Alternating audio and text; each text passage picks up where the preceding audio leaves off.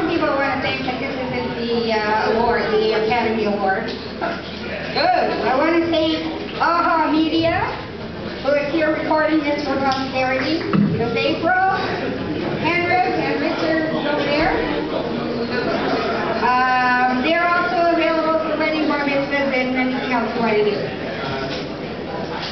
I want you to make it very clear that this is not sponsored by anybody but me and a bunch of friends. I am a Canadian citizen.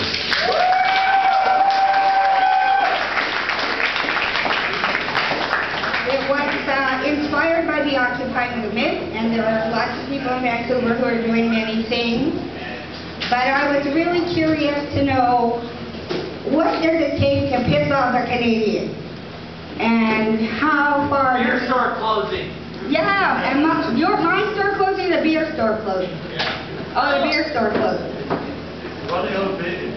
And what are we going to do? How far are we going to get pushed before we actually do something? We're civilized people, but we're too civilized and we've been too nice. What can I say? The reason I asked Mr. Hurtig to come here was in 1993 I had an independent bookstore in Toronto. Remember bookstores? They don't exist, they hardly exist anymore for many reasons, including Kindle and e-books, guys.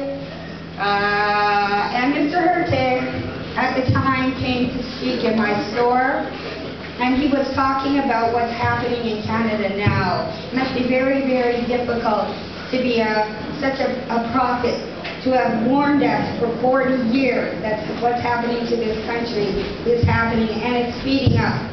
So if you'd all really put your hands together and welcome Mr. Mel Hurtig